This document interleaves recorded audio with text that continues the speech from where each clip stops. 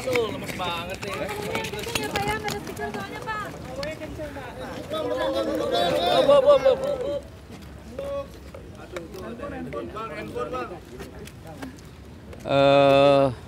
Saudara sekalian, ya seperti diketahui bahwa pada beberapa hari sebelum bulan Ramadan terjadi beberapa peristiwa, yaitu peledakan bom baik di Makobrimob dan utamanya di Surabaya.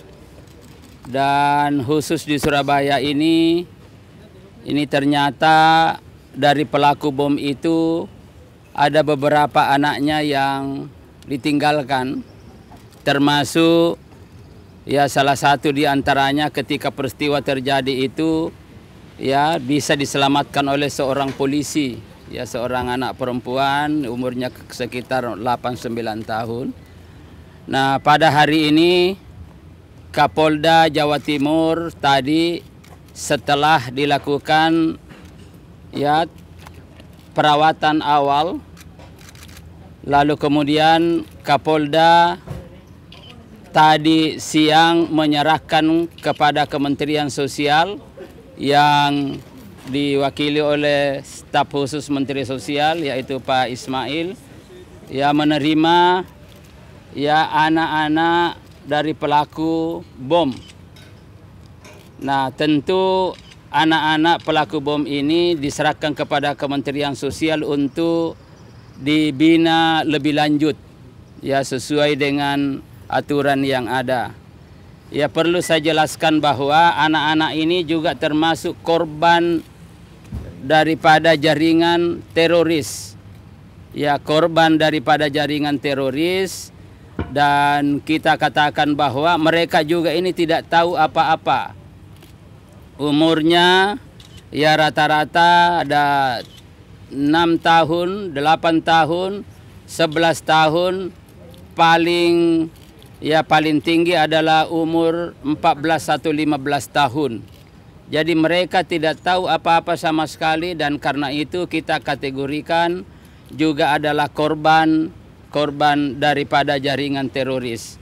Nah, oleh karena itu sesuai dengan arahan Presiden Republik Indonesia Haji Jokowi kepada saya selaku Menteri Sosial bahwa seluruh anak bangsa yang menjadi korban daripada konflik-konflik sosial, daripada teroris, itu harus kita tangani secara baik-baik dan tidak ada diskriminasi. Mereka ini sesuai dengan undang-undang memiliki hak yang sama dengan anak-anak bangsa lain. Ya perlu dibina, memiliki hak untuk hidup, ya tumbuh berkembang, dan juga memiliki hak untuk mendapatkan pendidikan, dan ini secara sungguh-sungguh harus dipelihara oleh negara, diperhatikan oleh negara.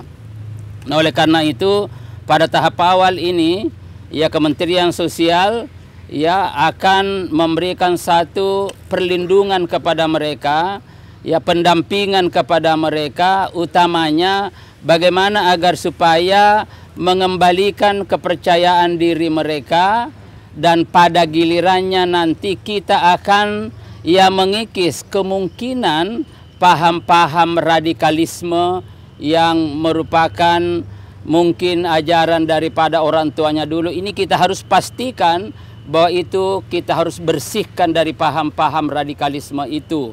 Ya tentu ini perlu waktu. Jumlahnya berapa orang, Pak? Ya jumlahnya itu ada 7 orang. Ya, saya kira teman-teman wartawan sudah tahu bagaimana ada satu ketika peristiwa bom yang diselamatkan oleh polisi. Ada juga di rumah di rusun itu ada berapa ketika di lantai 5, dan ada yang tersisa, dan juga ada di tempat lain yang tersisa. Jadi laki-laki ada 3, 4 perempuan. Masih agak ya saya tidak mengatakan labil, tetapi tadi itu ya ketawa-ketawa, tapi setelah itu duduk termenung lagi, lalu kemudian kita hibur lagi, kemudian malah saya sempat tadi main-main. Ya kita buka puasa duduk bersama, duduk di bawah tidak di kursi.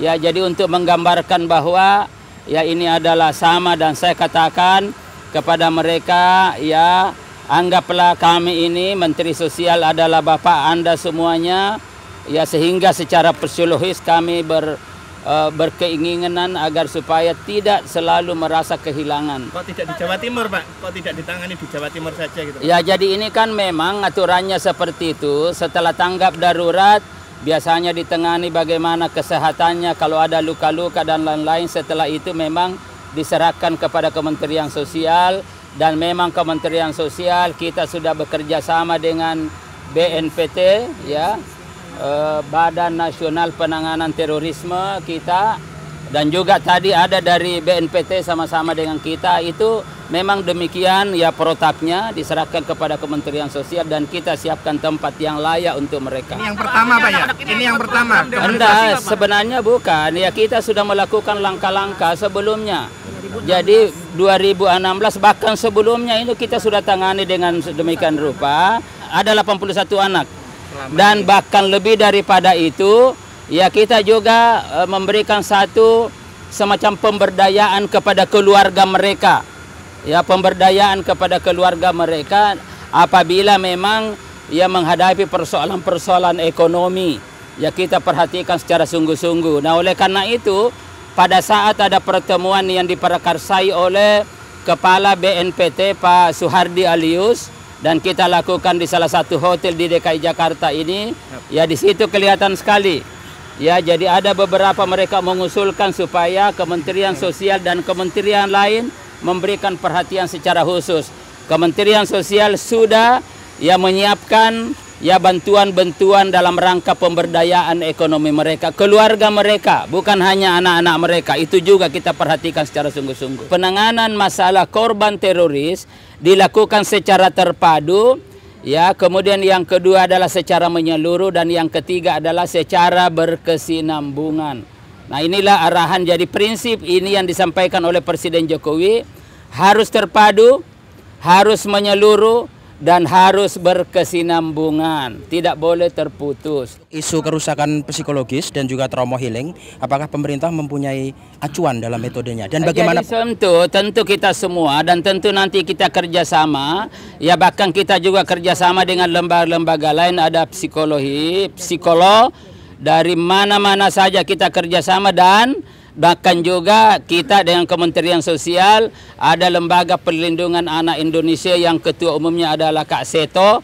Itu di mana-mana nanti akan datang menghibur, ya memberikan satu permainan-permainan dalam rangka untuk membangkitkan kepercayaan mereka. Itu yang kita lakukan semuanya. Jadi percayalah, yang penting ya. Jadi instruksi Pak Jokowi kepada saya, seluruh anak bangsa yang kena dampak daripada konflik-konflik sosial termasuk bom ini harus kita atasi tanpa ada diskriminasi. Baik anak-anak dari para pelaku bom maupun anak-anak yang korban dari masyarakat yang kena korban itu. Ya.